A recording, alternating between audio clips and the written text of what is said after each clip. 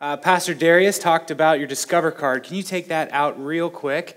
And on the back, can you just write down what it says on the screen here? Loving, 1, 2, 3. Every week throughout this series, we are giving some application challenges as we talk about these different arts of spiritual conversations. And so I have 3 for you today as well. And so we will talk about that towards the end of the message. Now, if you're here for the first time, let me kind of catch you up on what we're doing. We're talking about these arts of spiritual conversations because we want to be able to share with people in our lives the hope that we have received. Because Jesus has rescued us from our sin. He has enabled us to have new life in Him. And we want to talk about it. We should be talking about it. It is the good news. And that's why it's called the gospel, the good news. And we want to share the hope that we have. And so we recognize that sometimes the church can make sharing our faith or evangelism way more complicated than it needs to be. And sometimes we're nervous that we might do things the wrong way. And could there really ever be a wrong way to share your faith? Well, I have discovered a few on my own through trial and error. But as I was thinking about this message and preparing, I was reminded that this last Friday was Halloween. And I grew up in a church where if you participated in anything called Halloween, you were on a fast track to hell. I grew up afraid of things like this, that I was going to go to hell if I trick-or-treated. So instead we went to the harvest party, which was basically teaching kids how to gamble for candy. Anyway, I don't know which is worse, asking for it or gambling for it, whatever. But so one year, finally, my parents were like, okay, fine, you can go trick-or-treating with your friends. And so I got my pillowcase, and I'm 9 years old, and I start going door to door. And I remember one house gave out these things called chick tracts. Do you know what a chick tract is? It's a little comic book to help you meet Jesus. I love comic books, so I read it. Now, this comic book basically was telling me what I had been growing up believing, that if you participate in trick-or-treating and Halloween festivities, you're going to hell. And so it was a very fear-based motive for evangelism. It wasn't very loving at all. It was all fear. Now, the motive, like their hope is that, this kid is coming to the door and they're going to read this thing and they're going to maybe talk to their parents about it. And they're like, what, we should all go to church. Let's find out more. But more often than not, those chick tracts just got thrown away. There's a great comedian who said, handing out flyers is like telling somebody, here, you throw this away for me. And that's basically what that happened. Like, we read it and like, okay, well, I'm already going to church. See ya. It wasn't a loving thing. And as we look at these arts of spiritual conversations, we have talked about noticing the people around us and beginning to pray for them. We've talked about listening to them and asking meaningful questions. And through this process, our hope is that we are learning how to love them well. And so today, that's what we're going to be talking about. We're going to be talking about loving. And why do we need to love? Love is a big theme throughout the Bible. It is very important. And one of the things that we need to remember is that, first of all, we are called to love God. In the Old Testament, and you can follow along on the app, the notes are all in there, the texts are all in there, but it's also going to be on the screen, but you can write those down as we go through on that note sheet in the program. But we're called to love God. In the Old Testament, in the book of Deuteronomy, Moses is giving his final teaching to the people of Israel. They are about to enter into the land that God had promised them, but Moses knows that he is not going to go with them. And so he is giving his last teaching to the people. And one of the key things that he says is in Deuteronomy 6, verse 4. It says, "Hear, O Israel, the Lord our God, the Lord is one. Love the Lord your God with all your heart and with all your soul and with all your strength." This verse became so important to the people of Israel that they would say it every day. "Hear, O Israel, the Lord our God, the Lord is one. You shall love the Lord your God with all your heart, soul, mind, and strength." It was to be ingrained in their life, that idea. Now, why were they supposed to love the Lord with all that they were and everything they have? because God had first shown his love to the people of Israel because they were enslaved in Egypt, and they cried out to God, and God heard their cries and rescued them and brought them out of Egypt and is leading them to the land of promise. And so they recognize God's work in their lives. And so loving the Lord their God with all their heart, soul, mind, and strength, this should be easy for them. But over and over again, if you read through the Old Testament, it became a difficult thing for them to do. To love the Lord your God with all your heart, soul, mind, and strength.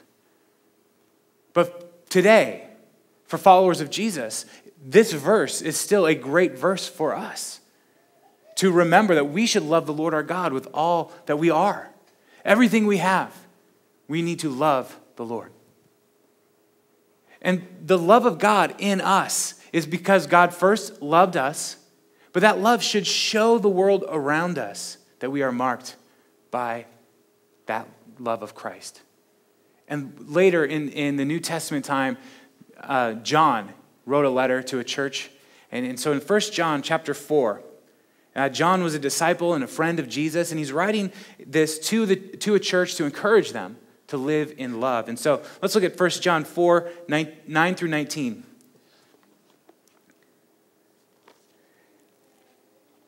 This is how God showed his love among us. He sent his one and only Son into the world, that we might live through him. This is love, not that we loved God, but that he loved us and sent his Son as an atoning sacrifice for our sins. Dear friends, since God so loved us, we also ought to love one another. No one has ever seen God, but if we love one another, God lives in us, and his love is made complete in us. This is how we know that we live in him and he in us. He has given us of his Spirit. And we have seen and testified that the Father has sent his Son to be the Savior of the world. If anyone acknowledges that Jesus is the Son of God, God lives in them and they in God. And so we know and rely on the love God has for us. God is love. Whoever lives in love lives in God and God in them. This is how love is made complete among us, so that we will have confidence on the day of judgment. In this world, we are like Jesus. There is no fear in love, but perfect love drives out fear, because fear has to do with punishment. The one who fears is not made perfect in love. We love because he first loved us. God showed Israel his love by rescuing them from slavery in Egypt. God shows us his love by sending Jesus to die for us, as 1 John tells us, as an atoning sacrifice for our sin, to rescue us from the slavery of our sin. And you might be thinking, wait, Jason, I'm a good person. I'm not a sinner. I'm a good person. Our default position of our hearts is towards selfishness, towards our own pride, towards our own ego, towards all of these things. And if we follow that default position, it will lead us away from God. Because we'll do things for ourselves without thinking of other people. We'll be sinning against others. And it doesn't really matter if you are a good person, as long as your default position is set towards sin, you are still on that path. But Jesus came. Because God loved us, he sent Jesus to rescue us from our sin. And he paid the price for all of our sin, past, present, future sin. Jesus has paid that price. We need to accept that gift that Jesus has made available for us. And when we accept what Jesus has done, he changes, through the power of the Spirit, the position of our hearts. So no longer are we oriented towards our own selfishness and our pride and our ego and our own desires. Jesus begins to transform us so that we become more and more like him, marked by his love, by his grace, the grace and love that we have already received. So as we look at this text, our first point is that we first are called to love God because he first loved us. And then the second thing is Christians are called to love one another. So John is writing to this church to remind them to be a loving community, to be marked by the love of Christ in us and through us. The church should be dramatically known for love. And it should be a contrast between the world and the church. Because you go out in the world and you expect people to hurt you. You expect people to lie to you. You expect people to cheat you. You expect people to do all kinds of things to offend you, to try to get their own desires because their sinful hearts are set towards sin. So there's a contrast. The church should be marked by love, where we learn how to love one another and to submit to one another. And if we love one another, we show the world that we live in God. Now, this is an ongoing process because I'm fairly sure that there are people in this room who have been hurt by Christians before. Who maybe you've been a part of a church and you've been spiritually wounded. First of all, I'm sorry. I can't fix what happened before, but I can grieve with you. Because the church should be a place that is marked by love, but so often we find that there are still sinful people here, right? Because guess what? You're here and I'm here. We still struggle with sin. We are not yet perfect. And we're going to mess up and we're going to offend people and we're going to have to work through this. But as we follow Jesus, our hope is that we would become more and more loving, not more and more selfish and more sinful. But that we would begin to become more like Jesus, marked by love, so that people would see in the church the love of Christ. And the church is the place where we learn how to love sinful people. Because like I told you, I will probably offend you. I will probably do something that upsets you. And here's my hope. If I do that, will you talk to me? This is one of the ways that we learn how to love one another. Go to the person who offended you.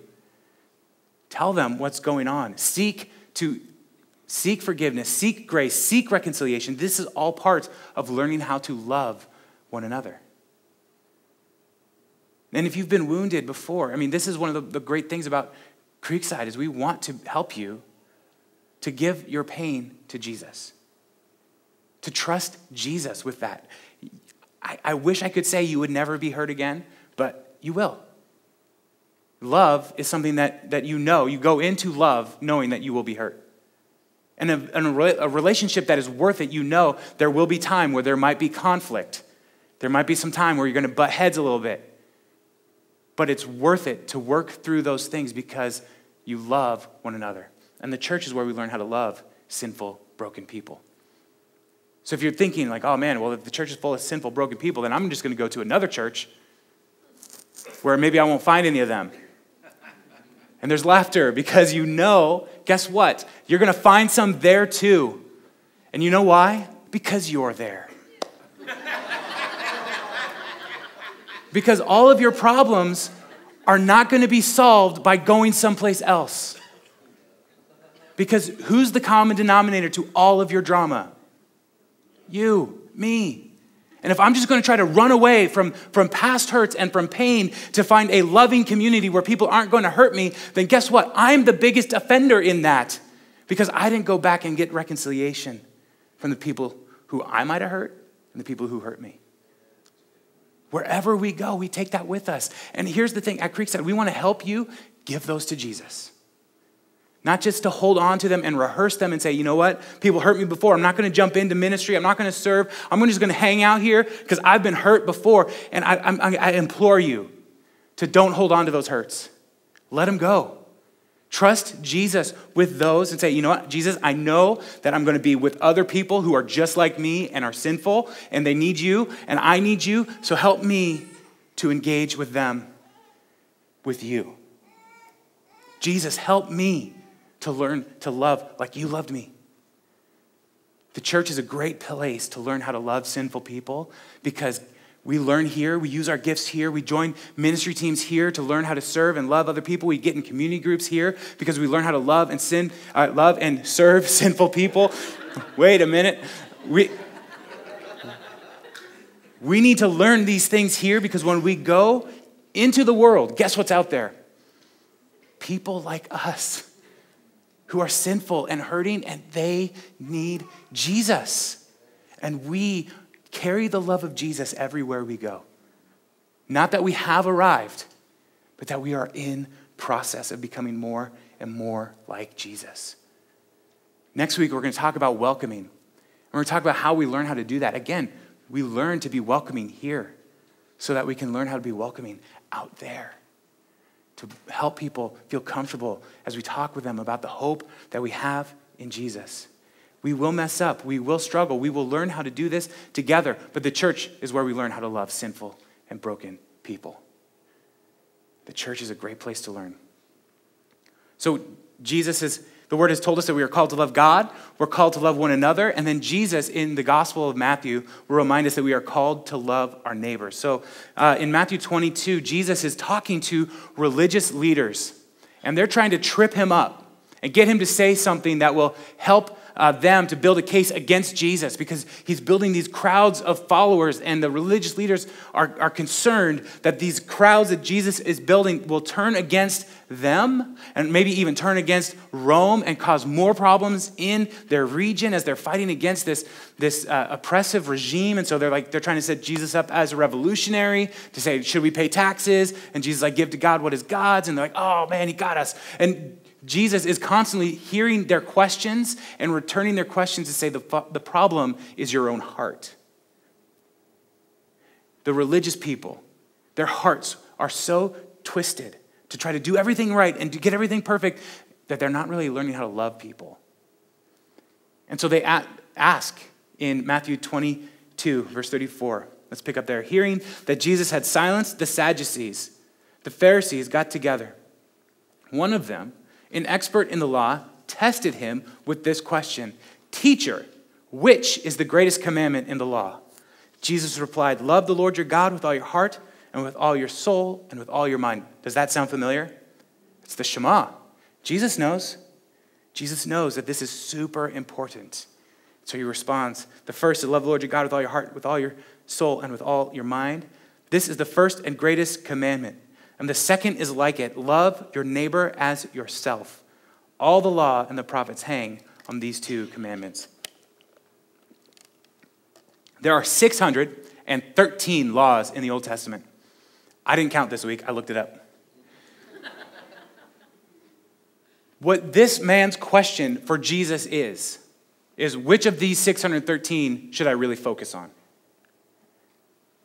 And he is trying to get Jesus to say what's really important, and then maybe he build a case to say all these other things Jesus is saying are not important. Jesus doesn't take the word of God seriously. He's discounting all of these things. But Jesus is hip to this trick, man. He's not going to fall for it. And so he tells them, love the Lord your God with all your heart, soul, mind, and strength. And they're like, oh man, he got us. The second is like it. Love your neighbor as you love yourself. And if we look at the law, if you read through the law, what is it talking about over and over again? How to honor God with everything you are, with all that you have, and how to care and love your neighbor. Care for and love your neighbor. As an example, there is a law in the Old Testament that says when you build your houses, put a rail around the roof. Now, in our American society, we would say, yeah, you put a rail around your roof so that people, when they fall off, they don't sue you. But that's not the point. The point of this law is you put a rail around your roof because you're hanging out up there in the evening and you're fellowshipping up there, and you love your neighbor enough that you don't want them to fall off your roof. Love the Lord your God with all your heart, soul, mind, and strength, and love your neighbor as yourself. That's what the law is telling the people of Israel to do. And when we look at the law as Christians, that's what we should be looking for as well. How does this law help me to love God and love people? But then he says, Jesus says, all the law and the prophets hang on these two verses. What are the prophets constantly telling the people of Israel? Turn back to loving God with all you have and all you are, and come back to loving people. Treat the poor, the widow, the oppressed among you well with the love of God. Throughout the Old Testament, they are constantly imploring the people of Israel to love God with everything they have and all that they are, and love their neighbor as themselves. Jesus has just summed up all of the Old Testament for you. And if we're reading through the Old Testament without those filters, we're missing the point altogether. This is to help us love God with everything we have and love our neighbor as ourselves. It is so important to Jesus. These two things that when asked, he said, these are the most important things. But what keeps us from doing that? Because we're not really great, right, as a people at loving people, like our neighbors. Like I had this neighbor who lived behind my house, in a house, not just like in the woods behind my house. He was in a house, and he was a drummer. And he decided that on Saturdays from noon to 10 p.m. that he was going to get wasted and play the drums super loud. I had a hard time loving my neighbor. I got super angry because my son, Judah, he had just been born. And you know what is the most important thing to a young parent with a young baby? Sleep. Nap time. It's the best because everybody's napping. And my neighbor got wasted, cranked the music, and drummed along to the music every single weekend. And Jesus challenged me to love my neighbor. Not just to be mad at my neighbor, not just to like pray against or at my neighbor, but to actually love my neighbor. And so one day, when this was happening, went over to my neighbor's house, introduced myself, say, hey man, I've got this young kid. He's trying to nap. You're making it really difficult for our family. What can we do to make this possible? And he started to explain to me, this is why I know he got wasted and drummed all day, because he told me, this is the only day I can, man. I was like, well, why do you want to do that? And we talked, and we began to build a relationship. But that was the loving thing to do, was to go and talk to him. To not just be angry at him, but to talk to him. What keeps us from doing that? There's a lot of things that keep us from loving our neighbor. Not understanding how much God loves them. Not understanding how much God loves us. Some other things that might keep us from talking to them and loving them is fear. I had a fear that my neighbor might punch me in the face. I had to overcome that fear. I've been punched in the face one time. I don't want to do it again. Insecurity. Our own pride. Our anger. Our past hurts. Trust issues. Cultural barriers. These are all things that keep us from actually loving our neighbor as we love ourselves. But is it worth it to overcome these things if by loving our neighbor as we love ourselves, we might be able to help them find the love of Jesus? Is it worth it? The correct answer is yes. So if anybody thought no, let me just help you. The correct answer is yes, because Jesus loved you enough to die for you. So anything he wants you to do to love somebody else, it's worth it. It's worth it. And we need to seek Jesus in these moments, and not just to be angry or frustrated with our neighbor, but to actually love them. It might be, maybe you have great neighbors, but maybe it's like, you know what? I see them out raking up their leaves right now. And you grab your rake and you join them. And when they ask, why are you doing this? You say, well, you know what? I just wanted to share the love of Jesus. I saw you out here. You're a good neighbor, and I love you, and I want to just serve you. It might be that there's somebody in your workplace or at work that you just say, you know what, why don't you come to lunch with me? Because they're super lonely, and you can help them to know that they're not alone, that they are loved, that they are valuable. Maybe it's just taking a moment to write an encouraging note to somebody. To say, hey man, I see what you're going through, and I love you, and I want you to know that you're not alone, and if I can help you in any way, please let me know. All of these things have action tied to them. We're not just trying to love people by saying, yeah, I love my neighbor. We actually have to do something with it. Because love requires action. So how will we love our neighbor? How will we show people in this world that we truly love them? Can you take out your Discover card? I told you that I would give you 3 application points this week. And the first application point, as we go through this, if you're like, yeah, I can do that, just circle these numbers, 1, 2, 3. And we will be praying with you this week as we go over these cards in our staff meeting and be praying that Jesus would help us to become more loving. All right, the first one is bless people in the crowd. Maybe you take the bus to work, or before you go into work, you spend some time at a coffee shop and just kind of gather your day and get ready for the day. Or maybe you're at the gym and you're working out and there's tons of people there. Instead of just looking at all these people and say, wow, what did they do to their hair today? What's going on with them? Like what if you actually took some time to bless them? Not out loud, just silently, in your own heart. Just say, Jesus, I pray that you would help them have an amazing day at work. Jesus, I pray for that single mom who just brought like 8 kids into Starbucks and they're hustling and wrestling all through the day and trying to get this all organized. Lord, Jesus, I pray that you just give her peace. Help her. Help her. And start to just bless people that you see throughout the day. Maybe you want to take a moment and just write down these things, like these are the people I prayed for, and so that you can come back to it and be praying for them throughout the week. To be praying for them and blessing them. I want to encourage you as well, just reflect on what is this doing in your own heart towards them, towards people that you might not even know that well at all. Because our hope is not that we're just putting out cosmic vibes to the universe. Our hope is that it changes our hearts so that we can become more loving. Because we want to love people the way Jesus loved us. And so it starts by just actually loving them and caring for them. So if that's you, if you're going to bless people in the crowd, can you just circle number 1? Number 2 is encourage one person this week. One person. Can you handle it? One person. And maybe it is if you see somebody at work doing something good and doing well, and you say, hey man, that's awesome. I'm so proud of you. And encouraging them. Or maybe it's somebody that you know is struggling and going through a hard time, and you take the time to write them a letter. And even mail it to them or email it to them. Somehow communicate to them like, I am praying for you and I love you. How can I help you? How can I show the love that I have for you? And when they ask you why you're doing this, don't just say, well, I just thought it'd be a good idea. No, I'm going to dare you. I'm double dog daring every single one of you. If you circle number 2, if they say, why are you doing this? It says, because Jesus loves you. And I wanted to show you that love.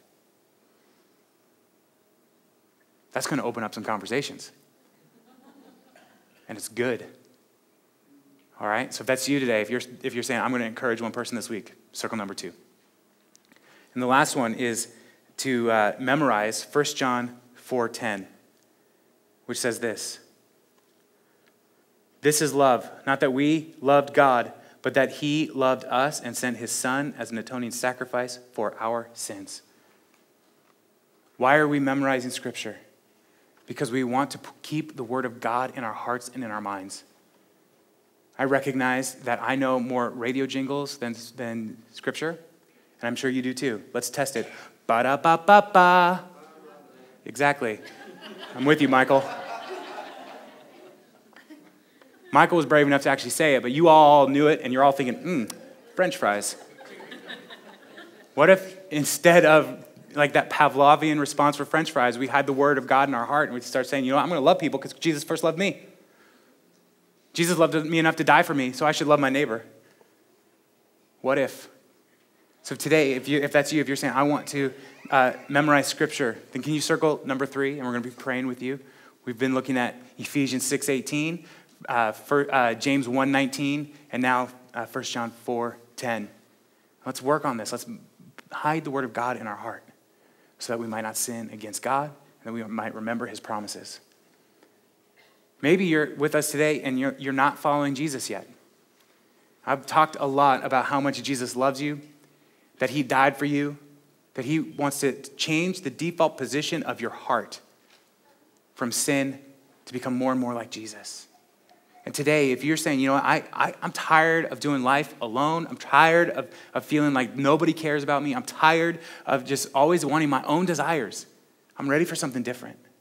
If that's you today, can you mark become a follower of Jesus on your Discover card? Because we want to encourage you. We want to celebrate with you. We want to help give you some next steps on that journey. But it starts when we recognize that I just need to receive the grace that Jesus has made available for me. And if that's you, can you mark on your card? And maybe you need to take the next step of getting baptized. And in a little bit, Pastor Darius is going to be up here talking about baptism. And he would love to help you get baptized next week. We don't have to put it off. We don't have to wait till your third uncle's in town so he can celebrate with you. Let's get baptized. Let's celebrate what Jesus is doing in your life, as how he's rescuing us and rescuing you. Can you all hold your cards as we pray together? Jesus, thank you for loving us. Thank you for coming to rescue us from our sin, from our selfishness, from our own pride. Jesus, help us to be more loving.